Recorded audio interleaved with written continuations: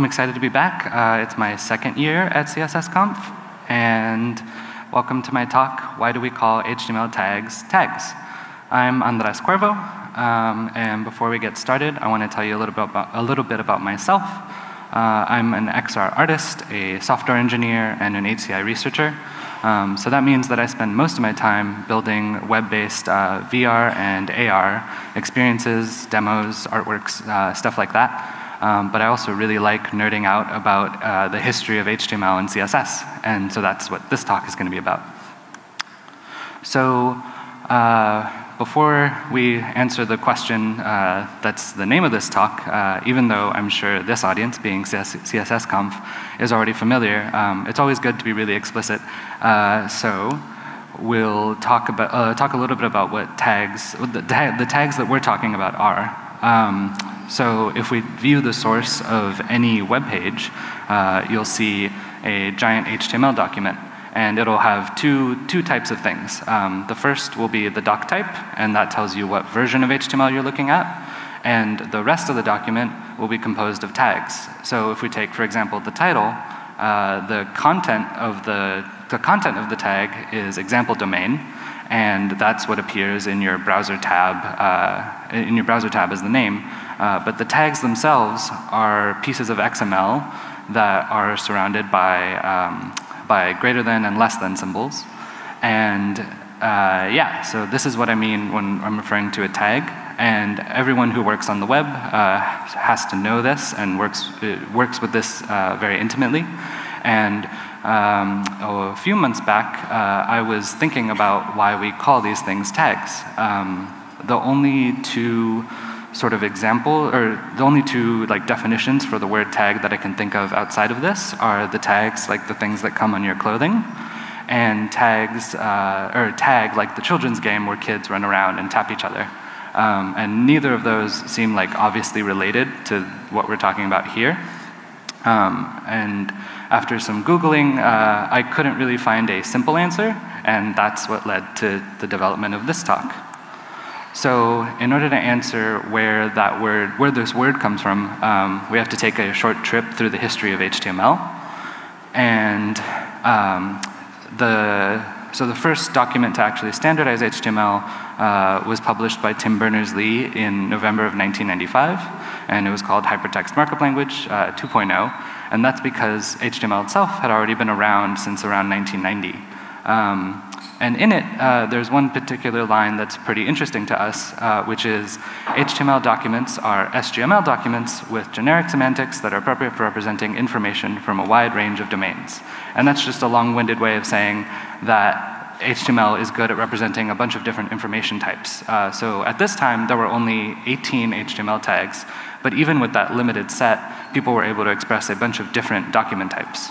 And that would only grow with the later introduction of more tags and CSS. But for our purposes, this is interesting because it mentions that HTML started off as an SGML document. And so that leads to the next natural question, which is, what is SGML? So it stands for Standard Generalized Markup Language, and it preceded HTML being standardized in 1986. And it contains, it's actually not a markup language itself, but rather it's a meta markup. It's meant to define the meta syntax for markup languages that hope to be general themselves. And so it contains in that mission to stay really broad, it only contains two types of things. The first are called type valid in the document. And these are things that this is a tag at the top of the document that tells you what type of document you're looking at. And this sounds really familiar because it's the Doctype that we saw at the beginning in our example HTML file. And then everything else in SGML is known as tag valid, where all of the content in a document is surrounded by an XML tag. And those are the two sorts of things. And this sounds really familiar because this is what the first version of HTML was spec'd against. But this doesn't really answer our question because there is something that even precedes SGML, which is GML. And both of them were created by this person, Charles Goldfarb, at IBM. And he talks about talking about tags as early as 1969, as in this like sentence fragment where he talks about, quote, using an unfilled in outline of tags as a prompter from which to create a new document. And so this is where we sort of first see the word tag resemble a thing that we would look at in HTML and recognize, which is as a container for data. And if we were to stop here, this is what the chain would look like, and that's pretty short. But we can go further down the rabbit hole and ask, where did the usage of tag in 1969 come from? And this was easy when we were asking it about HTML, because there's a document that tells us it's an HTML thing. But so far as I could find, there was really no reference to where the word tag came from in the original versions of GML and XML, which were developed alongside each other. And so in order to get at this question, I borrowed a page from a field called etymology. So let's talk about that for a second. Etymology is defined as the study of the origin of words and the way in which their meanings have changed throughout history. And so typically, etymology is used to study words through hundreds of years or thousands of years of change. And so if we take the word cascade, as in cascading style sheets, then we can see that it comes to English from this long series of French, Italian, and Latin for to fall. And that makes sense because the definitions are pretty related, and that it's actually a pretty old word in English, coming in sometime in the mid-17th century. And so while this is a much more involved process, we can take a cue from what etymologists and linguists do here by trying to find the earliest instance of the word tag in computing. And so in trying to research this question, the earliest instance that I can find is credited to this person, Emil Post. And Post was a computer scientist, he was a mathematician, but he made sort of fundamental inroads in theoretical computer science. He was a contemporary of Alan Turing's, and he was a logician and a mathematician. So he introduced this idea of a tag system in a paper in 1943 called Formal Reductions of the General Combinatorial Decision Problem. And while we won't go through the whole paper, it's useful to understand what it's doing in order to understand why the word tag is appropriate here. So the paper itself is describing a computational model for producing words, arbitrary words, from production rules. And that sounds really abstract and hand-wavy. So here is a very, very minified example. If we have a very simple alphabet that only has 4 letters in it, A, B, C, and H, and we say that whenever we see an A, we add on this string, C, C, B, A, H, and whenever we see a B, we add on C, C, A, and so on with C and C, C, then we can take any initial word and start transforming it. So if we start with BAA, then we take a look at that first letter, and we see that B goes to CCA, and so we tack that on. And then there is a formula for every time we pick a production rule, we truncate the front of the string with some amount of letters, or by some amount of letters, and that changes throughout the string. But the one fundamental thing is that you keep tacking on the end of, to the end of the string that preceded it, until you finally hit a letter that you can no longer produce a production rule for, or you reach a chain that is so small that you can't delete anything from it.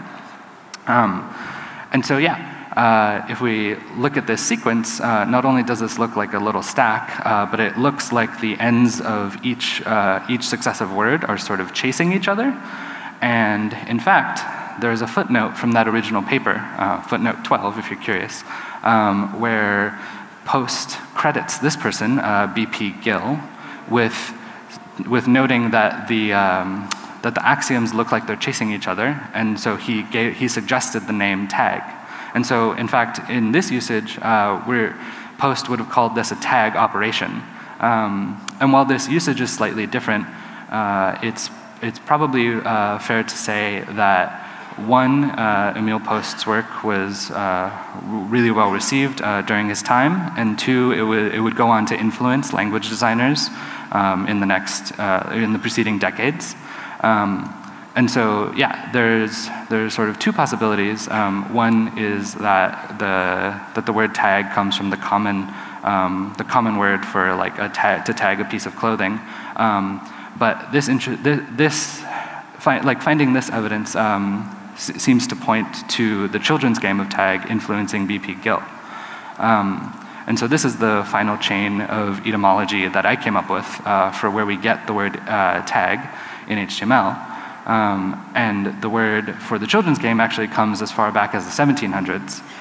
And so that led BP Gill to suggest to Post to use the word tag for his seminal paper, and that, I'm speculating, sort of made its way into the lexicon of computer scientists, where someone at IBM would later create GML and SGML, and that would go on to influence the very first specs of HTML. And so, yeah, I hope that this talk sort of does two things for you. One, that it interests you in etymology a little bit, because I think it's really cool. And that two, I hope that it sort of encourages you to take a look at the history of things that you might have overlooked or seen as mundane. Because whether it's in your work or in your personal life, there are probably a million things around you that you don't realize have probably surprising and pretty interesting histories. Yeah, and that's all I have.